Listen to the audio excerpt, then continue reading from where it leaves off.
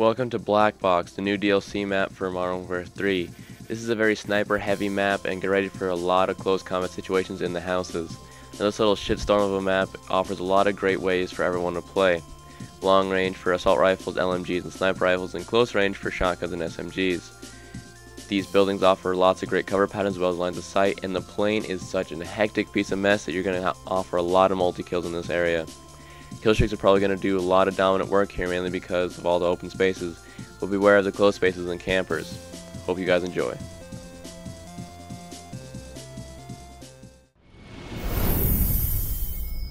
Hey, how's it going, broskies? Blankfog here from Team Previded Gaming, and this is the new DLC map, Blankfog. Today I'll be breaking it down and showing you guys tips and tricks on how to do better on it. Now, right here we see C-Spawn, and immediately there's 3 great buildings C-Spawn offers us. Now this map suits to a lot of long range fights as well as close range, so this entire map will kind of suit any player. Now right here we see construction. Construction is a 2-story building that offers a lot of different lines of sight and also kind of a cool different route to the other side of the map. Now this is Windows 1 and Windows 2. Windows 1 is this big main building that's not really damaged too much.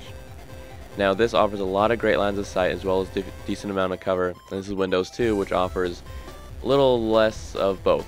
So right here in the building there's it's a lot close quarters, mainly because, well, it's a house. But as the scout sniper, it's very nice to be in this building because it offers a long range of sight to almost any part of the map. Now, as a scout sniper myself, I wouldn't recommend staying here for too long, mainly because people will realize where you are and come and kill you. However, this building offers a lot of different spots to be able to see other enemies from and actually catch them off guard. Now here on C flag, it's really great because this entire section here offers a lot of different ways to hold the flag down. But as a home flag, we won't really need much tactical influence to hold the home flag down. Let's move on to the next one. And over on the luscious A flag area, we have a lot of vegetation and lots of cover. However, there's not a lot of cover on the A flag itself. So if you're capturing the flag, keep a guard on and have your friends surround you and around the surrounding area on the rocks, foliage, and other ledges. Now, this flag offers a very vital house to the map. Now this house I'm going to call Art House because it's very colorful and modern. Now, this house offers a lot of lines of sight and a lot of different elevation levels to help keep control of the flag. A flag is really a vital point if you're going to hold the A-B pattern, mainly because A and B are very close together. Art House has a lot of different elevation levels and a lot of windows, helping you keep control of the map. A motion sensor in this house, positioned correctly, can cover the entire house and make sure you cover all flank routes. Now all the windows here also offer a lot of positions to get shot from, so if you are holding down this house, be sure to use cover wisely and not stay in one place too long. The wing of the plane connects Art House to the actual plane and is very easy a flank route to actually obtain. Now inside it's very close as well as every other house in this map, and be sure to watch out for anyone camping in the downstairs area. Keeping a claymore or just any kind of warning device on the house will definitely really help and help you win the game, especially if you're holding down this vital piece of artwork. And now for B flag, the most vital point on this map. Now B flag is directly in between Air Force 1. Now it's between Cargo B and First Class B. Now these are the callouts I use for this map, mainly because the First Class B is very fancy and, well, first class. Cargo B is part of the cargo hold, and there's also the last part of the plane, which is the tail. Tail also has a lot of cargo in it, but I'm just going to call it tail for now.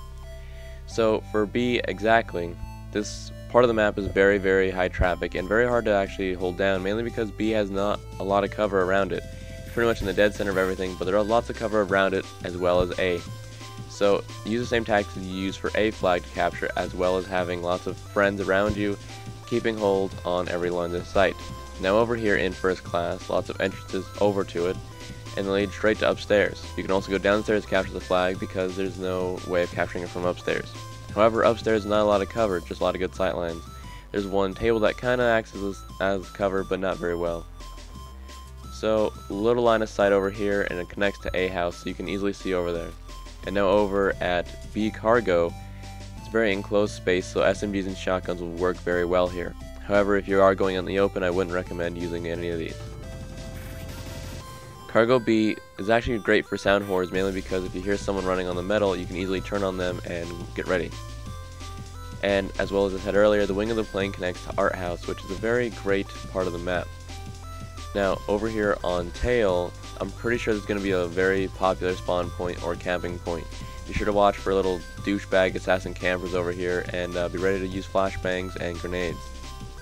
This is a quick little route over to B though. If you need to use it, just kind of have a lot of cover and have a pretty straight shot to it.